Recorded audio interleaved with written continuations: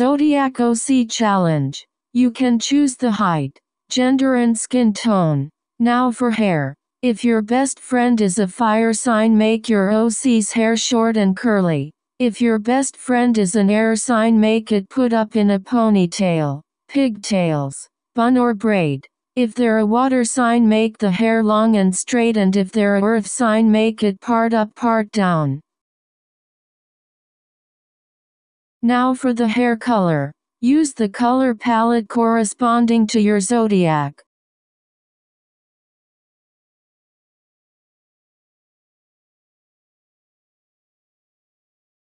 Next, the eyes. You can choose the shape and feel free to adjust how you like. For the color, you can make it what you want, but it has to work with your sign. Now for the clothes.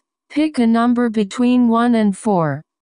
If you chose 1, you can choose the style. If you chose 2, do a cute style. If you chose 3, do a casual style. If you chose 4, do a formal style.